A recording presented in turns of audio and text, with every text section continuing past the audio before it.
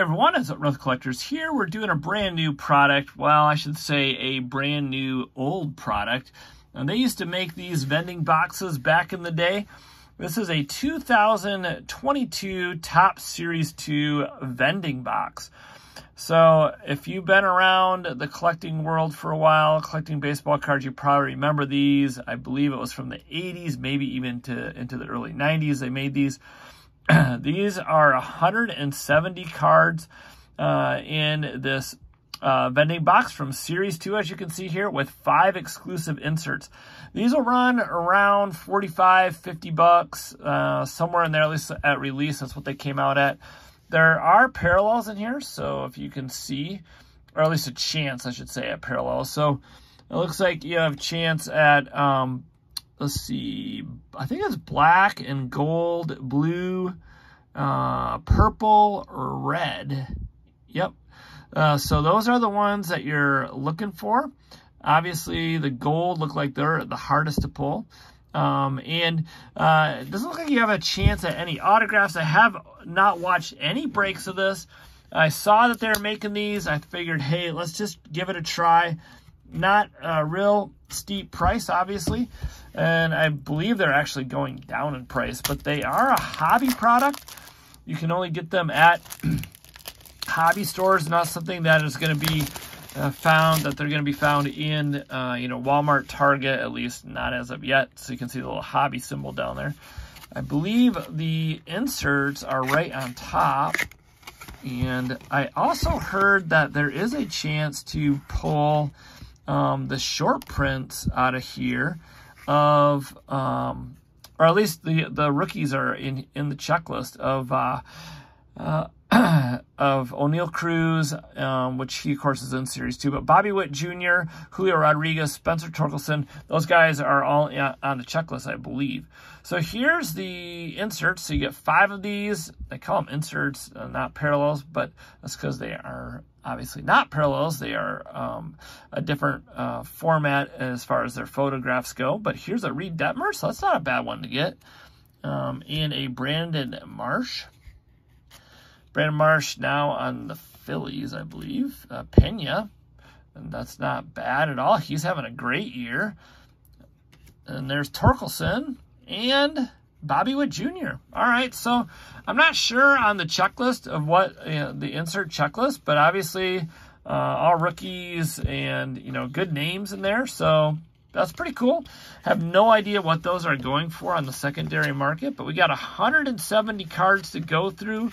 Let's see if we can pull any parallels. Let me just look at these again, make sure that there's not, I'm just going to look at the backs of them here, make sure there's nothing that I missed. I don't believe, I didn't see any numbering on there. All right, let me know in the comments below if I missed something on these. You guys, as viewers, always have good comments and watch the products very closely and always are helpful letting us know if we miss anything.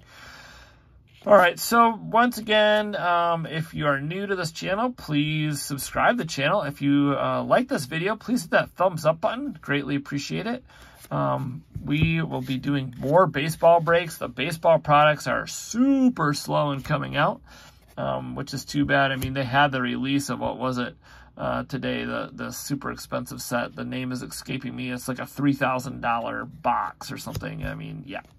Okay, so probably not going to be one that many of the regular collectors can afford to spend that sort of money on. All right, so let's see what we get in here. Just kind of go through this. Won't be a super long video. We won't try to drag it out either, though. See what we can find in here, if there are any any parallels. If they are, I don't know exactly where they would be, and I can't imagine there's photo here. There's O'Neill Cruz.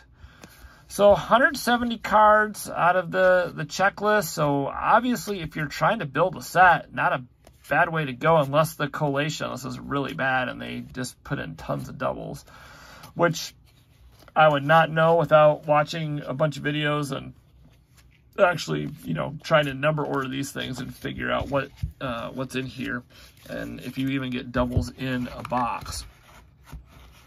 but I don't really see anything that would identify a parallel, because you'd think you'd be able to tell right from the side of the cards, obviously, what would look to be a parallel.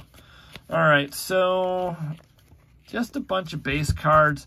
It is kind of a, you know, big time throwback sort of thing. I heard one guy, I just quick watched another video to try to get some people's opinion on this, and one guy was saying he thought maybe back in the day they actually put these cards in like some kind of a vending machine. That's why they're called vending boxes. I have no idea if that's, I'm not saying it's not accurate, I just don't know. But it did make me think of the good old days when people actually bought stuff out of vending machines other than soda. And you would buy candy like you still can today, but it was a lot more prevalent to buy it out of vending machines. But you could also buy soda just like you can today, but also you could buy cigarettes out of vending machines. You know, that was always interesting. People go up to the vending machine and get their pack of cigarettes out of there. Obviously, a lot's changed since then, at least where we are. You gotta, you know, go to some service counter somewhere and the employee has to go grab you your cigarettes and whatever. Not speaking from experience of buying them, but just watching it. Anyways, just crazy thoughts that go through my head when I'm thinking of vending boxes. All right, hopefully you like that little rabbit trail.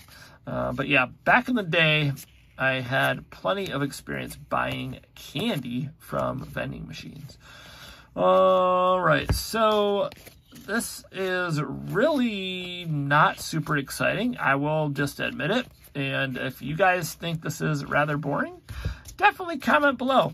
I'm not really sure why Topps did this. The only thing I could think of is that they are appealing to like the 50-year-olds, 60-year-olds. I don't really know. I don't really know what their thought was on this. Maybe just a money grab, putting something else out there for, you know, people to chase. I mean, more inserts. I mean, I highly doubt that these are going to demand a huge dollar amount. I mean, maybe right away this Bobby Witt was going for a lot of money, but I just don't know. Anyways, very interesting concept. I guess if you want to build a set, 170 cards, a couple, probably 2-3 boxes, you could probably build a set if the collation's good in it. But yeah, I don't know. Strange product, strange idea. I would love to know what Topps is thinking. Let me know what you guys think in the comments below. You know, there was a lot of rookies in here. We did get the O'Neal Cruz, but nothing special. And the odds to pull a parallel, you can see right there, are pretty tough. Definitely not easy. 1 in 13, and that is per pack. So that means per box. So yeah, 1 in 13, so every 13 boxes according to the odds. So that's pretty tough. All right, guys, thanks so much for watching. Please like, comment, and subscribe. We'll have more videos coming up later in the week. We got some football videos coming up. We'll do some more baseball, basketball as the products release. Hopefully, we'll find some new retail releases. This week, the hobby releases were just like Obsidian basketball. I think a soccer product came out. And not a whole lot else other than the high-end baseball. So we will definitely be breaking more retail and hobby products as they become available. All right, guys, thanks so much for watching. Take care. Have fun collecting. We'll see you soon.